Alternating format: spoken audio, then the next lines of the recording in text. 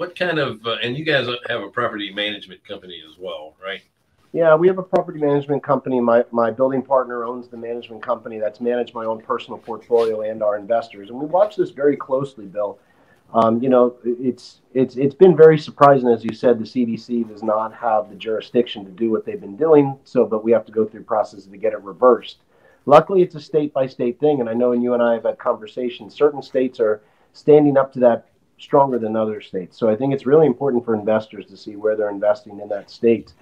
And rent moratoriums, the same thing. Unfortunately, certain states are very prepared to take away the rent payments from the small, hardworking landlords, but they're not putting moratoriums on the mortgage payments to the large banks. They're not putting moratoriums on the insurance payments or insurance premiums you owe to your insurance company to protect that property.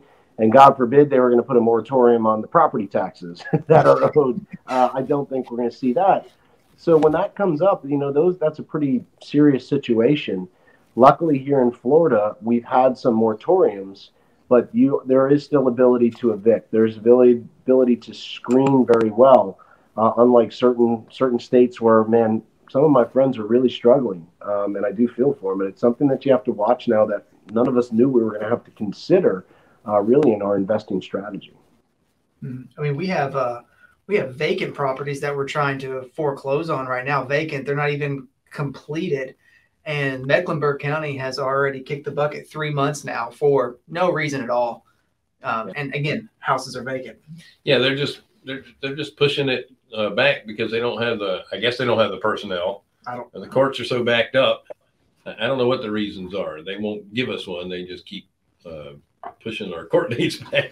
Yeah. So even if you're the lender and you're having to foreclose, you have issues. And I mean, I understand it if these homes were occupied and you were worried about kicking people out. Yeah. But they're not even completed. And then, of course, we get notices that we have to go in there and take care of the property, but we don't own the property because it hadn't gone through foreclosure yet. Yeah. So you're in that in-between phase. It's a very interesting time, again, but you have to be diligent. I really feel for the mom and pop landlords in certain areas and states where they signed up just to have a property. They didn't know they'd be, this is pretty complex stuff. Who is the CDC? Why are they involved? Can they be involved? How can you work through these things better? How can you push the ball down the hill a little bit faster than most people? I mean, there's some real technicalities here. So it's a different time for real estate investing. I think it's a very lucrative time. I think if you're in the right thing and you get the right systems in place to be able to handle these, a lot of people are going to fall off. Obviously, the stay-at-home mandates have made the place you stay at home pretty favorable in where people want to spend money. I mean, we've all seen this in this, increase in values, this increase in sales activity. But there are definitely some new rules to the game. Well, I would say in your particular model, and correct me if I'm wrong, you don't really have the rent issues that some other places would have. Number one, your tenant clients are a little higher on the economic scale than in some other areas, and they're paying their rent, wouldn't you say? They're paying their rent. We do not have a big default rate right now on rents, which is great. We're also being able to screen right from the get-go. Remember, we're building these new, so there's not a lot of turnover in the rentals that we have, and the properties that are being built, we're starting from scratch.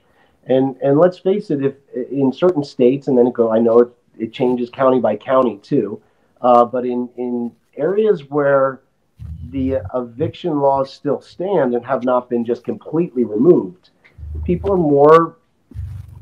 more likely to pay rent. It's kind of, when you put certain parameters or discipline around your kids or anything that you work with, I think that having, removing these completely just opens up for some really, really bad irresponsibility. So we're lucky, again, with most of Florida has kept some discipline around. I mean, we're talking pretty simple checks and balances. If you live in a property and you're receiving government money, and We can ask to see if you're still working, then you should be able to still pay rent. You know, and if you have COVID, no problem. Could we just see a COVID test? You know, but some places you can't do that. You can't do any of that, and that's really a problem.